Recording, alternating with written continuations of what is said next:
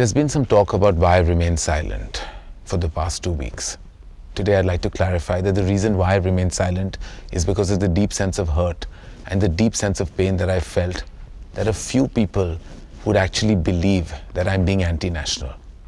I need to say this, and I say this with strength, that for me, my country comes first. Nothing else matters to me but my country. I've always felt that the best way to express your patriotism is to spread love, and that's all I've ever tried to do through my work and my cinema. When I shot my film Ae Dil Hai Mushkil in September to December last year, the climate was completely different. The circumstances were completely different. There were efforts made by our government for peaceful relationships with the neighboring country. And I respected those endeavors then, those efforts then, and I respect the sentiment